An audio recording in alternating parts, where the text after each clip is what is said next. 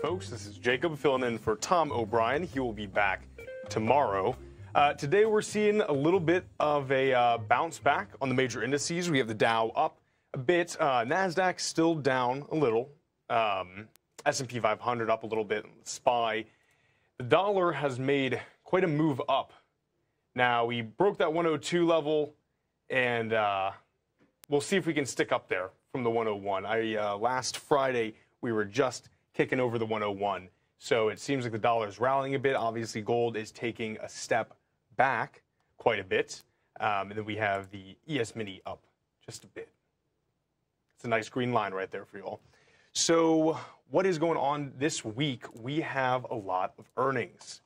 Obviously, Schwab knocked it out of the park. Let's see if we can get Schwab up for us. It's top one. So with Schwab, the adjusted earnings left about 20% to 93 cents per share, while revenue rose 10%. A lot of this is being driven by higher returns on loans.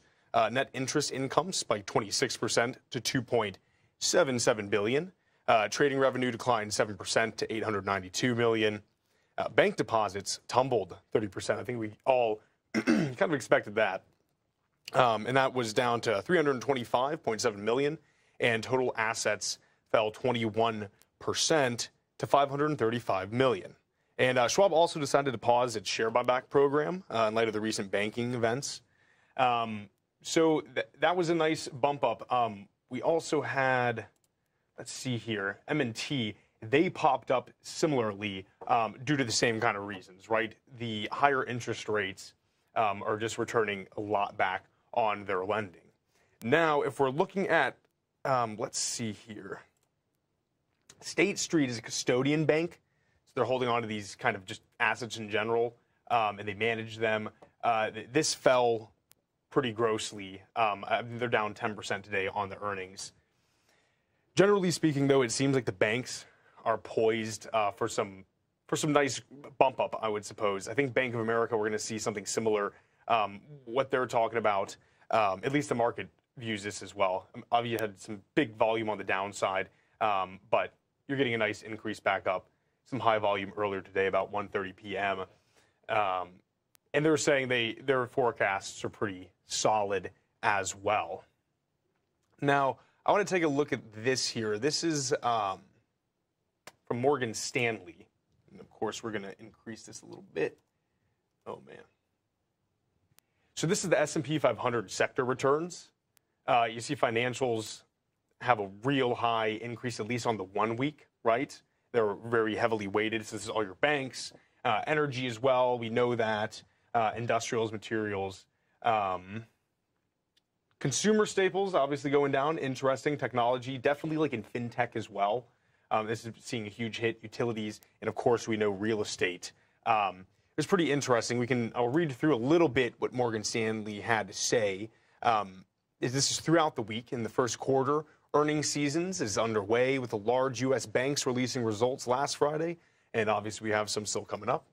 Current analyst estimates are tracking operating earnings per share, operating EPS of $49.54, representing year-over-year growth of 0.4% and a quarter-over-quarter decline of 1.6%.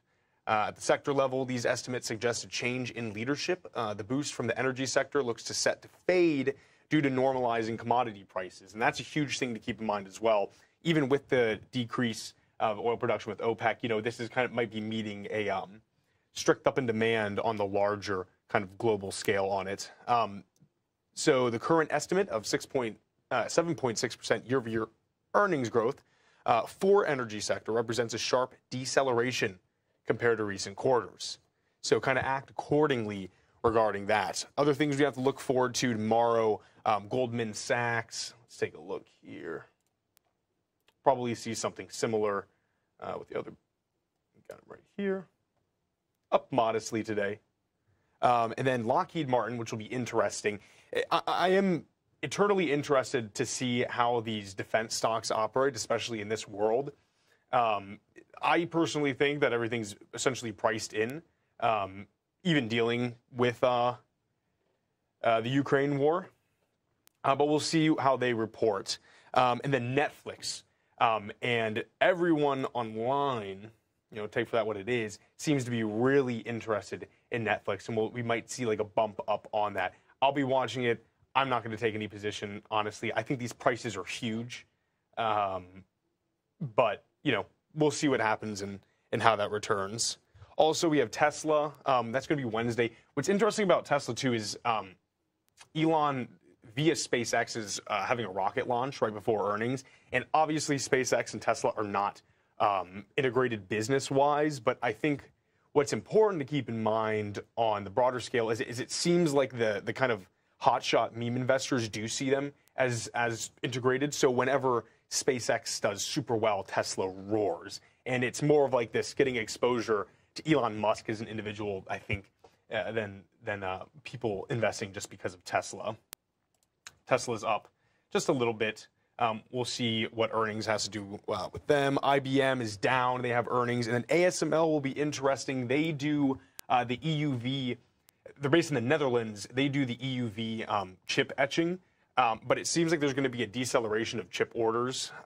So the delivery might get pushed out to a year. I was reading some analysts saying just, keep posted for that because it'll be interesting to see.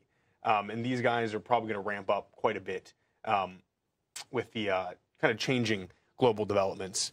And then, of course, Thursday, Bank OZK, Blackstone as well, and we got Procter & Gamble and Freeport-McMoRan on Friday. And I want to take a look at this just on a year-to-date. Let's do it on a yearly, just because I'm curious. So we'll see if this gets any kind of like push out whatsoever. It seems like it's flirting with that $45 area. It had some low volume on that test, or excuse me, high volume on that test, rejecting it. So we'll keep posted for earnings for Freeport-McMoRan. When we get back, we'll talk a little bit about Apple. They're doing something crazy regarding Apple payment. We'll talk a little bit about Walmart and how they're pivoting away from their current kind of retail into some other things such as like health and fintech. So stay tuned, and we will be right back.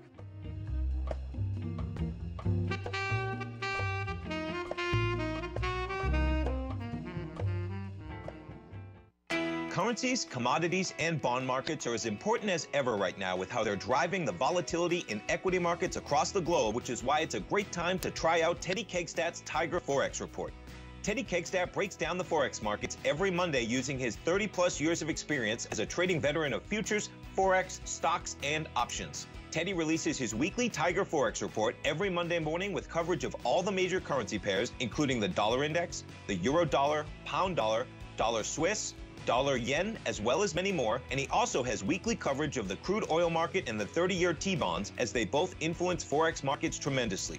When you sign up for the Tiger Forex Report, you also gain instant access to Teddy's 60-minute webinar archive he just hosted, Forex Strategies and Fundamentals, What is Behind the Tiger Forex Report. For all the details and to start your 30-day Tiger Forex Report subscription today, visit the front page of TFNN.com. TFNN, educating investors. Are you looking for a way to consistently add winning trades to your portfolio? Tom O'Brien is here to help. Tom O'Brien has been successfully trading markets for over 30 years. A frequent contributor to